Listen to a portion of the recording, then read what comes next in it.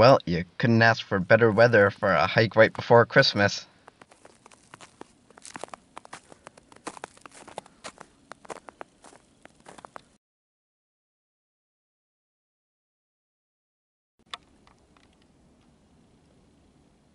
Outside, the snow is falling, and the woods are calling.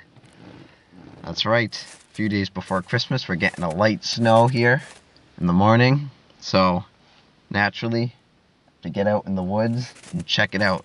It's very picturesque. So, I guess this will be a special Christmas hike here. The weather certainly is very Christmassy right now. So I'm gonna walk around and check it out. I know I've said before that I love getting out when there's snow on the ground and on the trees, how that's a nice, unique feel, but I don't usually get out while the snow is actually falling. So this is a nice treat, especially right before Christmas, so it's gonna be a Christmas hike. Oh, it's very nice. It's good medicine, as Hike with Mike would say.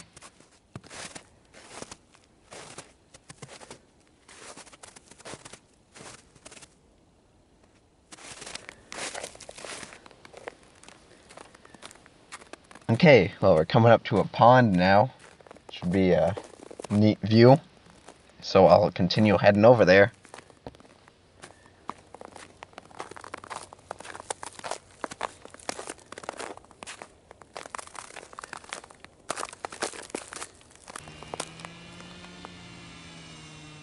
So here I am at the pond.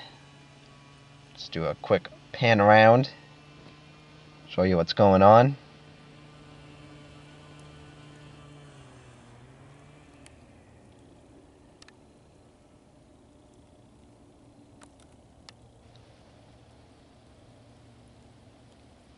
Oh, it's an ice fisher right out there. That's what that drilling sound was earlier.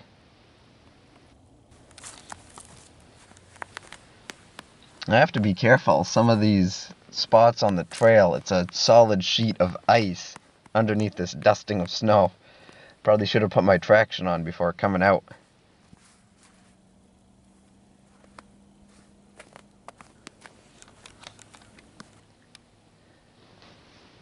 Well, I'm getting some refuge here from the snowfall that's actually starting to pick up in intensity.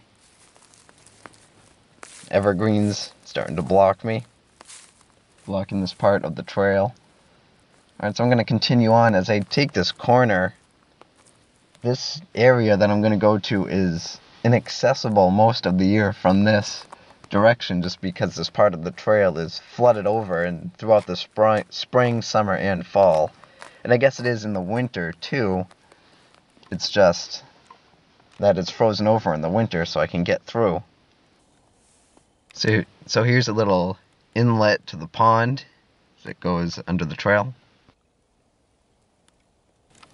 So I've gone up a little hill. There is the pond over there. This is the most open view. No, it's not very open.